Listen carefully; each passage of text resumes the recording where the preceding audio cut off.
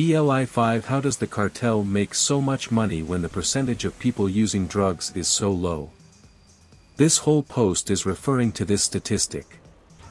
The cartel is so rich and has so much power, which makes me wonder how the hell are they making so much money if there's quite a low of percentage of people using drugs. The answer is very simple: drugs are expensive, and even if only a small portion of people use drugs, that's still a lot of people over the scale of a whole country.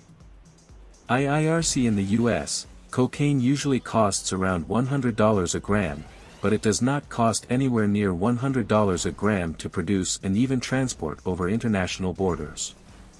If a gram, 1/28 of an oz, of cocaine is $100, then a kilogram, 2.2 pounds, is valued at $100,000 on the street.